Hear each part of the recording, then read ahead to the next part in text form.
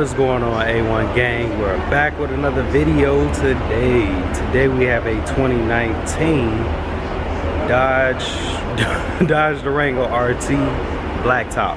Now we did one of these a while back, but it was when I was living in Houston. And I wanted to do the SRT because somebody asked me a while back to do the SRT, but they don't have any SRTs. They're sold out of them. So we're gonna do the RT and see if there's anything drastically changed. I think I probably did it like a year ago, or probably less. I only have my channel for a little bit over a year now, so it had to be. It was early on though, because when I started my channel, I was living in Houston, so I was doing it all the time, consistently, like grinding. But I'm trying to grind now, man. It's just work is really in the way, but we're gonna stop talking about all that stuff, because hopefully we're back to doing it regularly. If not, we're gonna make a way. But you got the LED lights right there in the front with the projectile bulbs. You got the LED fog lights down there as well. They're tucked away. Very beautiful truck, SUV. I like to call them a truck. Anything that's not a car, so don't bash me if I call it a truck. You got the black rims right there as well too. This is the RT, so it does have the 5.7 liter V8 engine in it, putting out 375 horsepower and 410 foot-pounds of torque.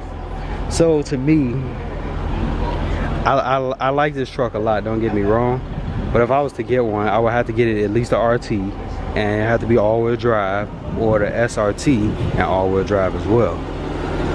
Now the SRT is basically a scat pack, but a Durango. That's basically what it is. It has a 6.4 liter V8 engine in it. So this one has a 5.7.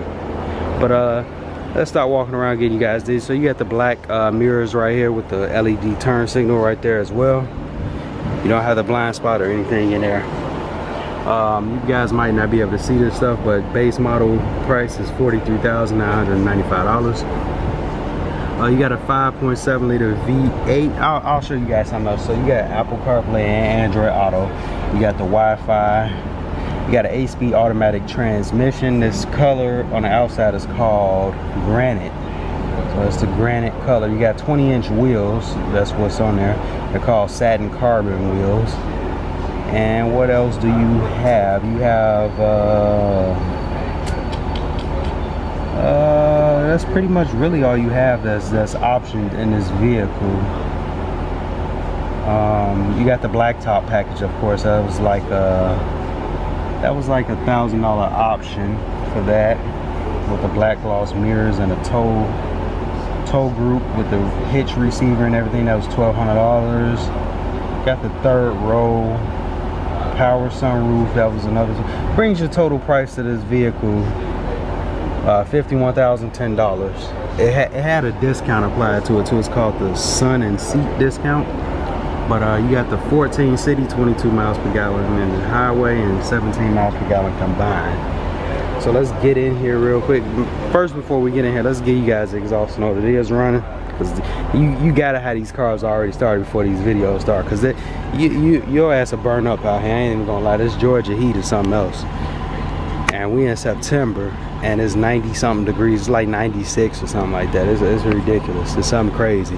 But let me give you, this has the 5.7 in it, just like that Challenger, that lime green Challenger that we did, but it's not aggressive sounding like that one was. So but let's get y'all this exhaust note.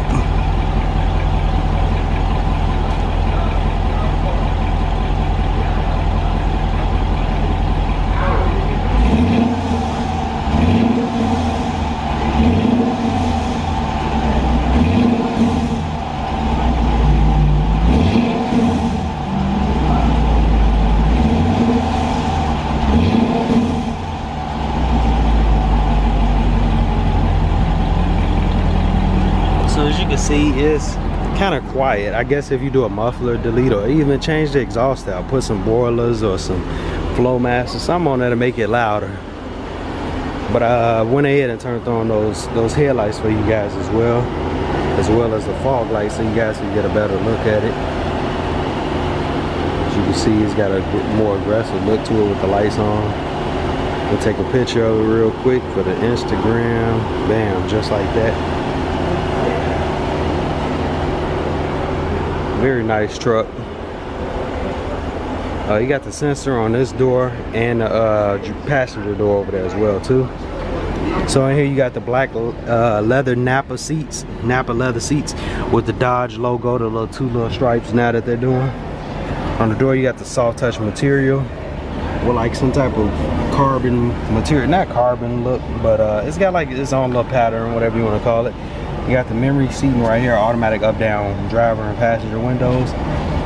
The back windows you gotta manually hold them and then do all of that good stuff. You got a little tweeter up here too.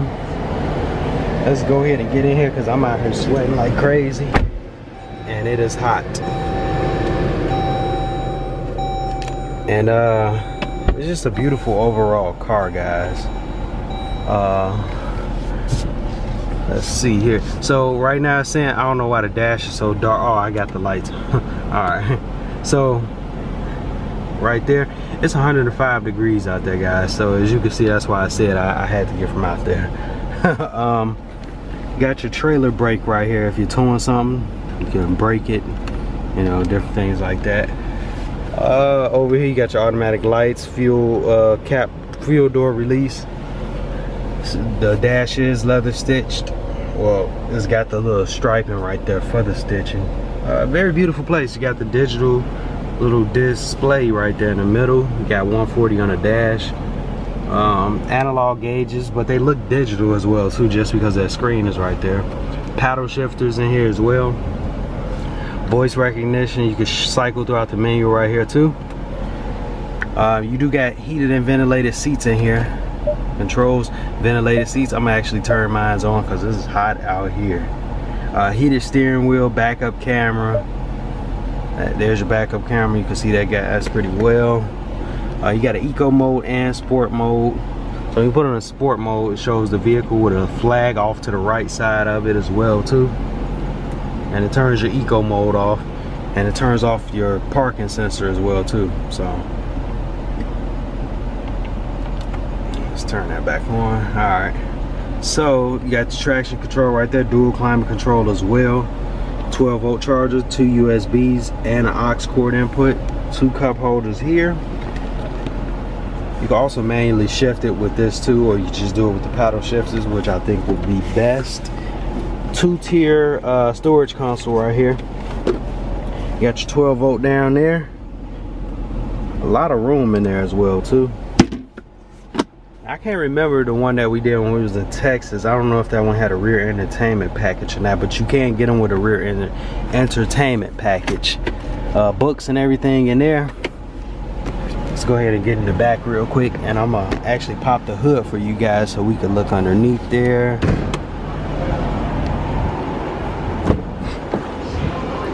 As you can see, we got the captain chairs back here. Same material on this door that's on the front door as well too. Storage pocket right here too. You got the vents right here so you won't burn up. 2 USBs and heated seats, and you got the 150-watt charger, which we call that the wall charger. You got 2 of them cup holder things right there. And you got the armrest right there too. You got your climate controls for back here too. What else? So this is kind of weird though. Even though you got the captain chairs, you still got to step over because you don't want to step on nobody's drinks or nothing like that. So you're gonna make your way back here just like this. And then, now this is why I liked this vehicle when I first reviewed it as well. The leg room is good. I'm not that tall, by the way, guys. I'm like 5'7", 5'8". Says this plenty of times before, but I'm comfortable back here. Like I can go on a road trip. I'm real comfortable. I'm fine back here. So headroom is good. I mean, I'm not bunched up. My knees aren't crunched in the back of the seat. Even if I do sit them straight up, like I'm comfortable. Like I can move them. But if you like 6 foot something, yeah, you're gonna have a problem. You have a problem in any cars if you 6 foot something. But you shouldn't be in the third row no ways. But to each his own. But I'm like I said, I'm comfortable. You can definitely fit back here comfortably on a road trip. So I think that's another reason why I liked this vehicle as well too. So it's just something to think about. Let's go ahead and look in the rear part. Oh, we already looked back there. My fault, guys. I be forgetting sometimes. So this is where your tow hitch is at right here too. You just pull that off and your tow hitch is back there. Let's go ahead and look underneath the hood real quick. See that beautiful 5.7 liter V8. If I can figure out where it is at. There we go. That's the heart of this beast right here, the 5.7 liter V8. And like I said, it's really quiet. So with that muffler and everything, you could probably liven it up with some different exhausts. But it's very quiet. As you can see, you got the hood scoops, and they are real. They do suck in the air as well too. They do suck in the air as well too. So it's a very beautiful truck. But guys, just like that, this video is over. And it's hot as hell out here. Hope you guys enjoyed it. We'll see y'all in the next.